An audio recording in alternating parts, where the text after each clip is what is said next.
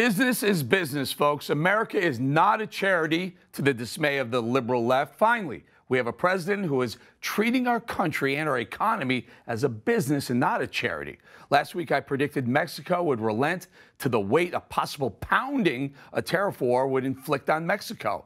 As our third largest trading partner, Mexico had to relent to President Trump's demand that they tighten up their side of the southern border or else. Wisely, they did just that. Trump can now add another win to the scoreboard. Canada, win. The European Union, win. Mexico, win now. Soon, China will come to their senses and drop their tariffs to U.S. exporters, or they will be brought to their knees just like Mexico. America has an $800 billion trade deficit with the world. That means we spend $800 billion in other countries more than they spend here. In essence, we are the biggest and the best customer to the rest of the world. They better start treating us like their best customer, not some walker by looking to buy a bag of peanuts. China, $636 billion in trade with us. Canada, $582 billion in trade with us. Mexico, $557 billion in trade with the U.S., all at risk. Trust me again, folks, they all will succumb to Trump's trade deals. Now, that is a huge boost to our economy. By the way, those figures represent just 1 year. That's a ton of commerce they won't risk losing.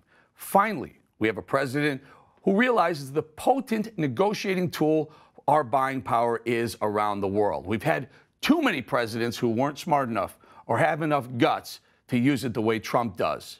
We've bowed down to China as they taxed our manufacturers and farmers to death while we give them a free ride over our borders. Hundreds of billions of dollars worth of imbalance drains our producers year after year until Trump came along and said no more, no mas. That will end. Not Obama, not Bush, not Clinton, not the other Bushy, not Ford, not Carter. Has a U.S. president understood that and used our economy for our benefit? Hell, Obama went so far as to apologize for a successful economy and military.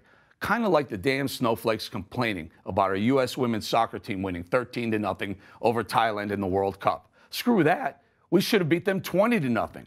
Why do we hold back so much? In sports, winning is everything. No other reason to play the damn game, in my opinion. Well, guess what? Same in business. The name of the game is the same. Hit them hard. When they get up, hit them again harder until they come to our terms, Trump's terms, the United States terms. Now you know why I backed Donald Trump the candidate and stayed with him uninterrupted until now.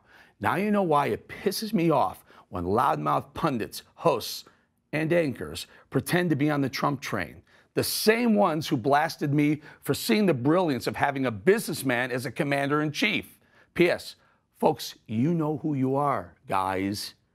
Just come clean. You're wrong, and America is winning again.